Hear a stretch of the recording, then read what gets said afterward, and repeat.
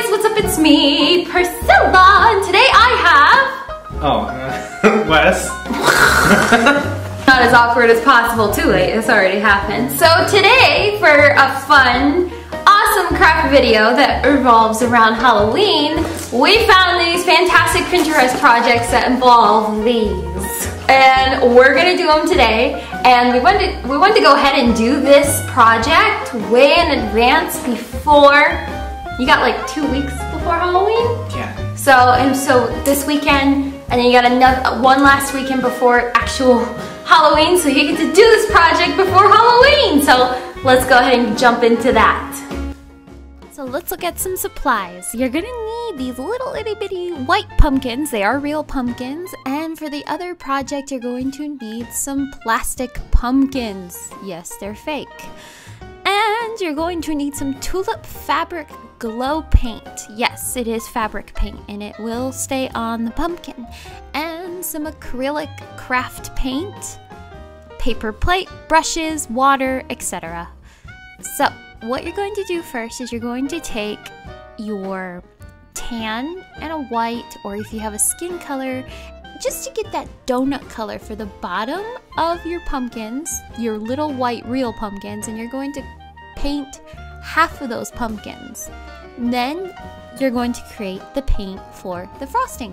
So to start off, Wes is demonstrating here that some pink frosting. Now, just get it as pastel looking. We all know what pink frosted donuts look like, so get that pink color. And you also want to go ahead and get a chocolate color going. Not too dark and not too light. Whatever actually looks like chocolate frosting. And we also went ahead and made a white frosting pumpkin donut. Once the paint is dry on top of the frosting, go ahead and add those sprinkles. Now, when it came to the white and pink frosted sprinkles, I didn't have to mix my paint in a white paint to go ahead and put it on top of them, just because they stood out really well. But for the chocolate donut, I had to go in and I would mix my purple with a little bit of white, my blue with a little bit of white, my yellow with a little bit of white, just because if I were to put the sprinkles just a flat color on the chocolate donut, they wouldn't have showed up as well. They would have been a little streaky and not stand out as much. So yeah, just add a little bit of white for that step when it comes to your chocolate donut. And Wes made little Snapchat ghosts all over his little pumpkin. The last step I did was I took an acrylic gloss and I put it over my little pumpkins because I wanted them to at least last a little while, plus it gave them a nice little shine.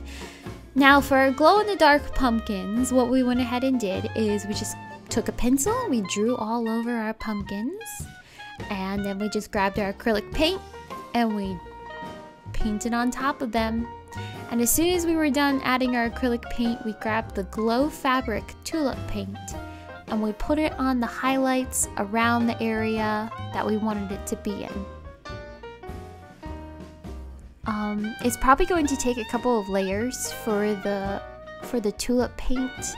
You just want to keep adding layers and everything because you want it to actually show up. And here's a really fun technique that I learned from Pinterest, was to make the spider web technique on top of the pumpkin by using the lines of the actual pumpkin and creating a spider web. Oh, it turned out so amazing.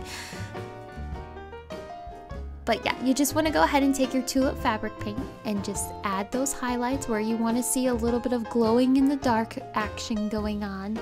And you want to make sure that you charge your glow-in-the-dark paint. You can either do this by taking your light on your cell phone, an LED light, or leaving it out in the sunlight for a little bit, just so you can go ahead and charge that glow paint and they'll show up nice in the dark. But yes, guys, I hope this was fun and you enjoyed this, and I hope you'll go and do this fun little technique with pumpkins for Halloween. I love the pumpkin donuts. They look good enough to eat. Have a wonderful day.